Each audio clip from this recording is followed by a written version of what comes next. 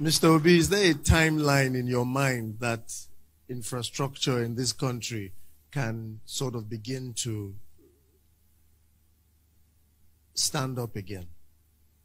Well, for me, we're looking at infrastructure as the physical infrastructure. The biggest infrastructure this country is lacking is the human infrastructure. You cannot deal with the physical infrastructure if you have not dealt with the human infrastructure. The human capital development in Nigeria is number 152 out of 158. So unless you fix the human infrastructure, you're wasting your time dealing with the physical infrastructure. And so you must invest in education. Education is critical.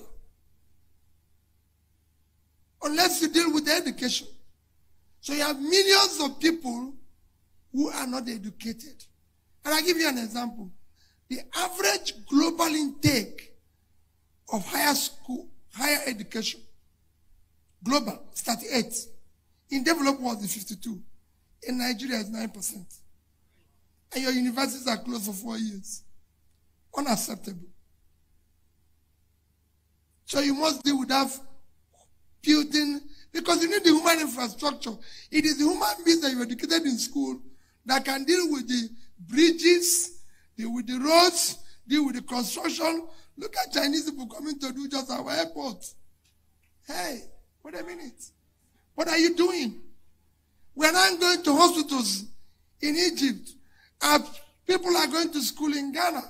In fact, I met 2 students the other day who told me they're just coming back from Sudan. They just graduated. Wait a minute. What are you doing to this country? You need to invest in education, education, education. When you finish that, you deal with the critical areas of development. Nigeria was able to generate over 1,000 megawatts of electricity in the 60s. In fact, the first money we borrowed as a country was in 1964 September, when Tafa Balewa wrote the World Bank to borrow $82 million to build the Kainji Dam. So you were able to generate over 1,000 megawatts of electricity in the 60s. Almost 60 years after, you cannot generate 4,000. It's unacceptable. I just went to Egypt. They're doing 58,000. 100 million people. And they only added 30,000 in the last 5 years. All the people I met in the power plants and everything were engineers, Egyptians, trained in universities in Egypt.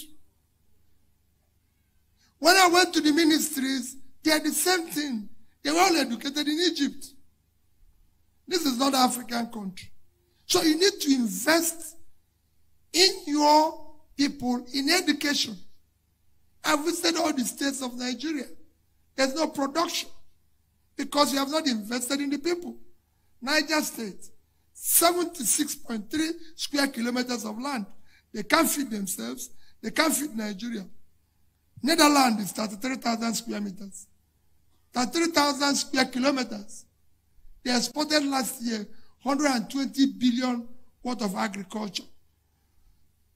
A state twice their size, 2.5 times their size, and in winter cannot feed themselves. You have not invested in a human being. You need to do that investment. Taraba, 54.6 thousand square kilometers of land with Mambila Plaza, where you can do coffee, tea, and flour. Kenya exported 600 million worth of flour. Those who pick flour in Kenya paid $100. Ethiopia exported coffee, $1.1 billion. Can grow it there. Sierra Leone, with all their problems, 1.4 billion coffee, you can grow it there. Taraba cannot feed itself. They are waiting to share money from oil. What a country. You need to move this country from consumption to production. And it can be done. We cannot continue this way. So, For me, it is a different trajectory. That's why we need people like him who are in finance. I'm a trader. What I want to do is to see a country that is producing goods and exporting, and young people are using their talent and energy and everything. Let me tell you why I said human. Do you know that if you're a young man carrying computer in this country, you're a criminal? Countries are giving their young people computer. If you carry a laptop, you're a criminal because you have not educated the country. We need to use our knowledge. It is a knowledge economy that you see today. Nigeria is still dealing with baggage economy. That's why every day they're looking for what to share, share. I want to remove sharing formula with production formula. That's what we want to do. Can this be done in a 4-year tenure? Who said so? You can start. If people are sure, if you say you're moving from here to Akwa Ibom like he wants to do, once people are sure we're on road to Akwa Ibom, they will have patience.